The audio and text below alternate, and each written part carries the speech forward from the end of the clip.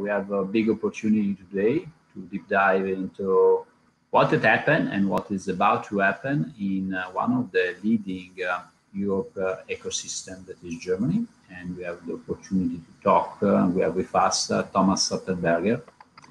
Thomas. Hello. Thomas is a member of the German Parliament, but is also a long prior experience in sitting in the board of a lot of DAX companies like Deutsche Telekom and others. So I think one of the most striking point with talking with Thomas that he knows both the corporate world and the political agenda. And I'd like, before starting our conversation, Thomas, just to point out a couple of data that might be interesting also for corporate positioning, what is happening in Europe and what is happening in Germany. And then if you can look at these data that are showing the trend of scale up in Europe.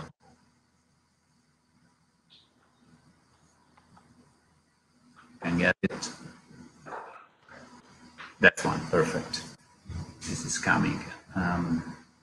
So this is what is happening in Europe the past 10 years. And so this is the number of scale-ups, and this is the capital raised year over year. And then we see that before 2020, before 2010, nothing was there, substantially nothing. Then 2010, 2013, some initial progress. And then 2014, 2017, we have been a big bump in terms of numbers. And then starting 2018, the game moved to totally different size. And then, and this is Europe as a whole, but then if we narrow down looking at the different countries, we can see that Europe is scaling up, yes, but it's scaling at different pace. If we go to the next slide, we can see which is the capital invested in the different main countries as an average in the last 3 years, 2018, 2020. And we can see there are substantially 3 speeds of action. There is UK, that is playing probably in a league on itself, is investing as an average about 12 billion per year in scale-ups. Then we have Germany and France that are currently investing something north of 4 billion per year. That is a significant step up compared to the prior years. And then there is Southern Europe, and we have Spain investing 1.2 billion and Italy investing 0.5 billion, so less than half than that. And so that's the current situation. So I think if we look at Germany, but that's now I want to definitely hear from you, Germany has been successful in moving the ecosystem to a certain size in terms of actions. I would like to get from you, Thomas, what has been, in your opinion, the best political choices that has been done in order to support such a progress? And then that would be the second part of our conversation. What's next, looking at Germany, in terms of what can be expected, also because there are some incoming elections that might substantially might be to change the picture. So Thomas, the floor is yours. Yes, thank you. Thank you so much, Alberto, and thanks for the invitation to join you here. I would like to add one thing to the scaling up. Yes, we are scaling up in terms of venture capital, not as good yet as the United Kingdom, but we are scaling up. But Germany is not scaling up in terms of number of startups and spin-offs. We are still on a historical low level of having new founders of businesses, and especially in the high-tech and deep-tech area. This is still a major concern. So if I look at the country in the moment, I say, okay, venture capital is flowing in. It's also being activated amongst the medium-sized companies, the Mittelstand. But naturally, what we definitely need is venture capital for deep tech, for biotech, for space, for all kind of artificial intelligence. Those are exactly for those businesses, those startups who don't have a very clear-cut business plan yet, and where the success is very much possibly in the future. That is number one, and I'm happy to hear since about 1.5 and 2 years that we are going to create a future fund in Germany, public privately with different risk classes, also a deep tech classification, but it still needs to happen. Secondly, what has going well in the past, probably the whole issue of deregulating access of talent into Germany. This definitely has improved. There is still a way to go. Still, the bureaucracy when it comes then in local decisions is still very tough. But in a general level, we are not yet with the Canadian immigration law, but we are good going ahead. But naturally, Germany in the moment, and I'm heading the national STEM initiative, science, technology, engineering, and math. We have a brain gap of at least 100,000 data scientists and people who are deep into artificial intelligence and robotics and so on.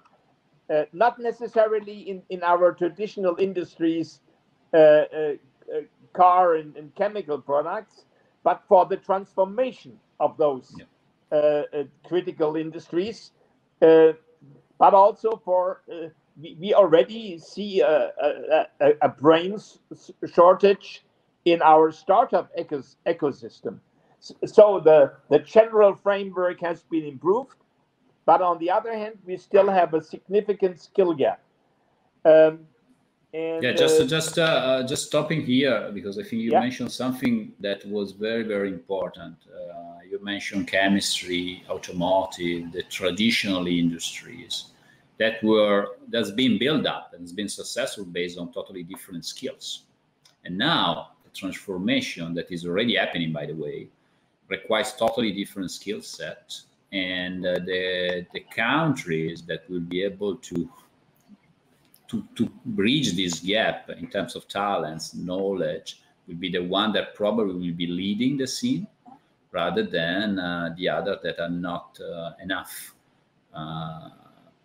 ability and skills and knowledge to be able to cover this gap. You mentioned 100,000 data scientists missing, also shortage in terms of the startup ecosystem to find developers to continue to improve the situation. I think this is our very, very common problems, and the country will be definitely faster in trying to addressing and solving these gaps. Probably it will be the one that will be leading the scene. Well, the world of machines is coming to an end, and we are increasingly have the rise of cyber-physical enterprises who create smart products. And to be very clear-cut on that, South Korea is pretty good on that in the meantime. Not to talk about China, but comparable a country like South Korea. And we still have, especially in the small and medium-sized industry, in the so-called Mittelstand, we still have a hesitation, sometimes even a resistance to transform. And naturally, if you look at the key issues in the cyber-based platform economy, smart services, the Americans and the Chinese are far ahead, the Amazons and co. So, but Germany has a strength in machinery, but now it has to come the transformation to cyber-physical enterprises and smart products. so that we can cope with our deficiency in the B2C business, at least that we are excellent in the B2B business. Now that is a key issue, and in here we definitely need more and more information technologists, and unfortunately, given to Corona, the number of international students who enroll in information technology has gone down significantly. So and still there is a considerable amount of those talents who stay in Germany, or who stayed in Germany. Now we nearly, it went back by 20 to 30%. We have to regain that. And number two, we have to be even more open as a country for qualified immigration.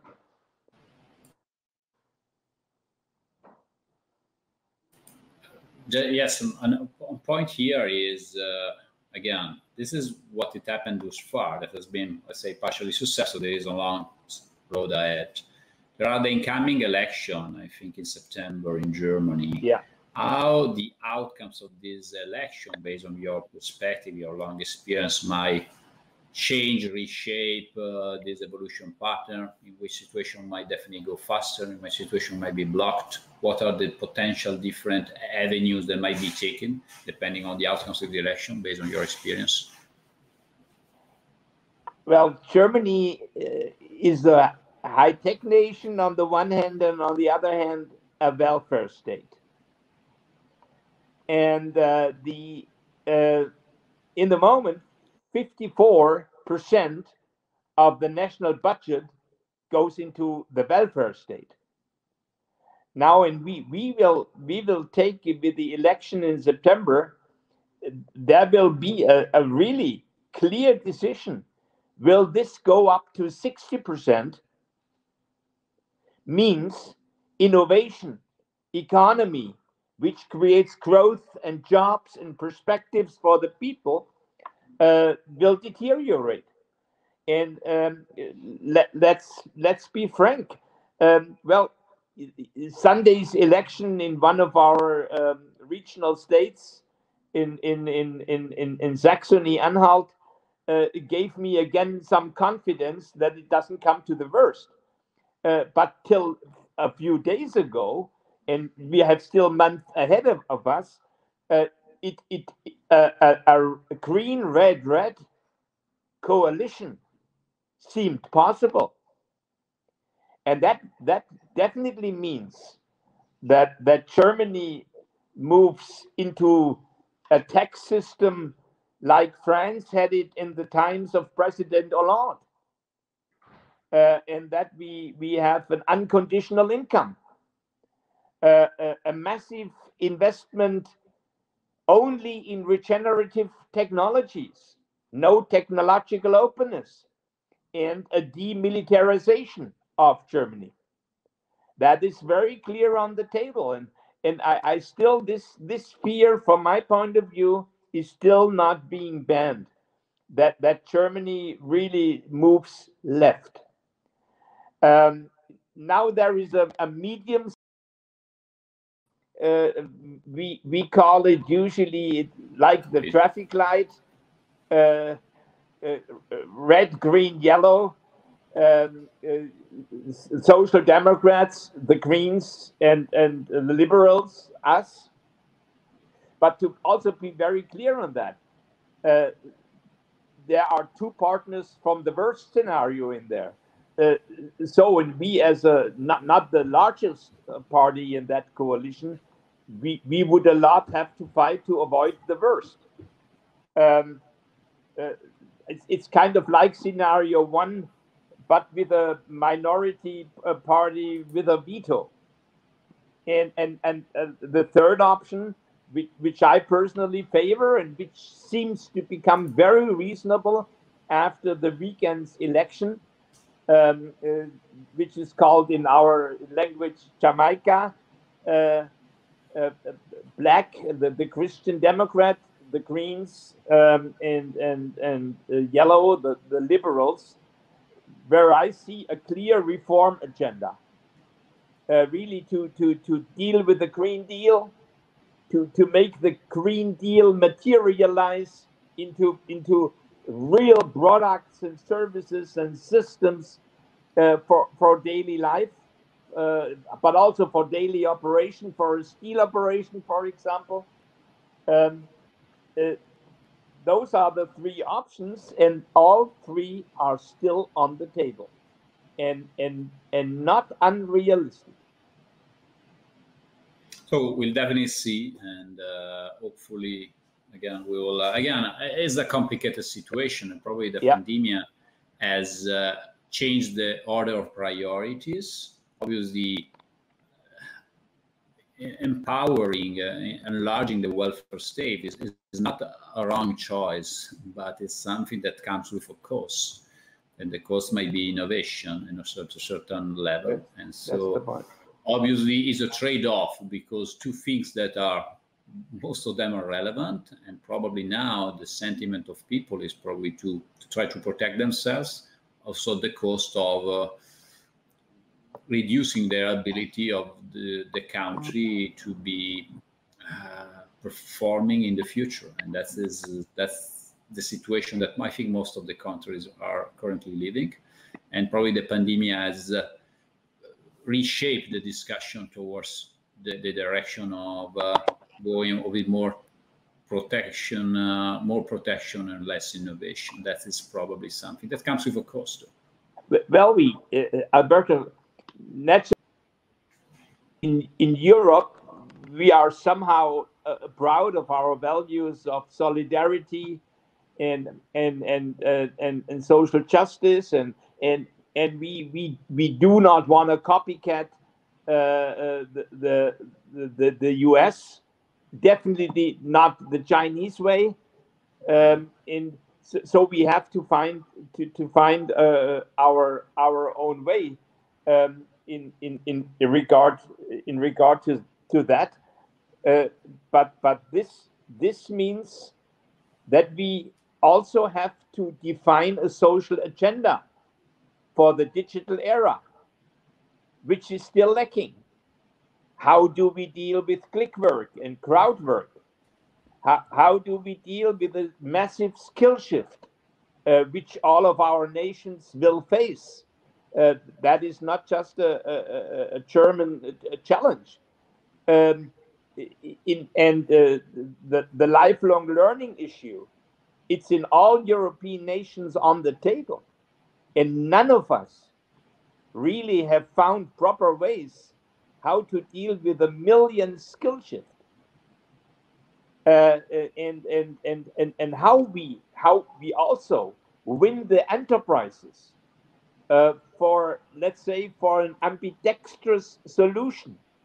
On the one time, drive the efficiency machinery in the moment, but on the other hand, invest in people. So that needs, so presence and future needs to be balanced in a new way and politically incentivized, probably. So working really on a realistic social agenda on the one hand, and on the other hand, we know the European paradox. We have in all of our countries a pretty good research and science, but we lack transfer when it comes to materialize in innovative products and services. So obviously the bridge from our research onto the street of creating business has to significantly be improved, and this both challenges, to master those two challenges, that will create our so-called third way. But if we fail, we run the high risk of having a social Darwinian digital capitalism. Yeah, that's a good point. Again, this four way that has been, technically speaking, since a while, the potentially the German way of solving problems, and by the way, it worked pretty well in the past, is something that currently looks always far to reach and difficult to put on the road. And at the end, we remain in between, and this in between today might have very, very complicated consequences. Just to come to the end of our conversation, a couple of short questions. First of all, you mentioned that 10 billion public-private fund focus on deep tech, but you also mentioned that it's still to come. What's your forecast there? Because it might be something that might be a game changer, and so. If we have scenario 1, it won't come. If we have scenario 2, it won't come. If we have scenario 3, it will come. Okay, pretty clear answer. Yeah, there are another things that I remember from our prior conversation. You mentioned the hesitation, the resistance of German companies to open up to digital innovation, particularly from the Mittelstand. But you also mentioned that startups might be the way to melt these two worlds, also bringing digital competencies, mostly through small acquisition, also through working together. How do you believe that is might be doable, even knowing also the German culture? Yes. I just read a survey. Well, you always don't know really what's being measured, but it says that roughly 1/3 of German Mittelstand is in the meantime cooperating with the startup ecosystem. Now we don't know what means cooperation, but definitely there is a. We had a time where we talked about 8 to 10%. It was 2 years ago, but obviously Corona showed that there is no way out of a low-touch economy, and this means a digital economy. So, given the crisis, obviously helped. But on the other hand, you talk naturally. The Mittelstand in Germany is extremely distributed in the rural areas, and in the provinces. It's not like the Isle de France,